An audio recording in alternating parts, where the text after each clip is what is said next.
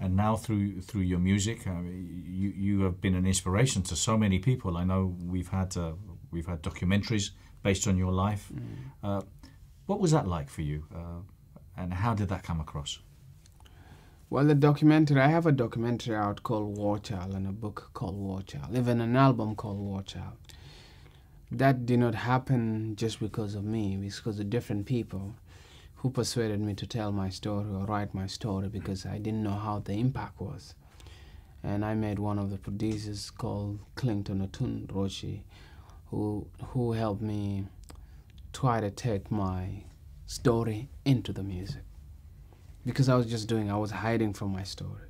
But he told me, look, wait a minute, look at what hip-hop people do. They tell their stories. It's their stories that they're telling. Then I said, okay, then that's easy. If I'm just telling my story, then that's how we started flowing, co-writing music together.